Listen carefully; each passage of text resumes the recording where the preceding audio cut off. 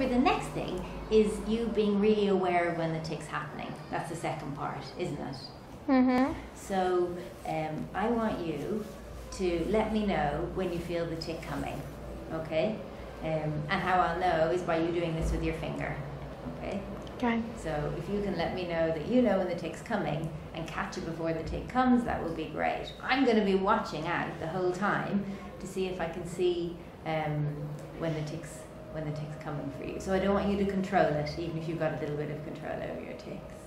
Okay. Okay. Oh, there's a little tic. Did you feel that one coming? Brilliant. Okay. So you want to see if you can beat me in knowing when it's coming. So it's coming a lot. Okay. So what I'm seeing is you're saying it's coming, but then you're not doing the tic. No, am I not supposed to? So are you controlling the tic? Yeah, am I not supposed to do that? So let's show them the tic. So after I do that, then can I tick? Then you tick. Yeah. Okay. But that's great that you know it so well.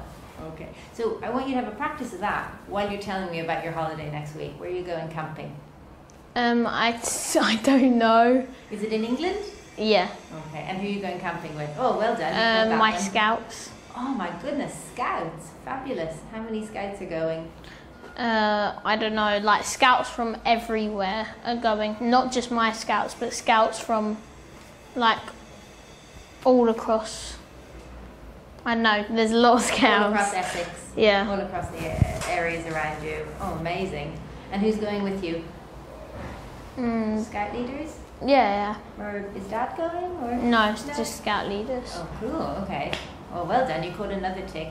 So that's great. So, Rupert, I've got a really good sense that you know when the tic is coming.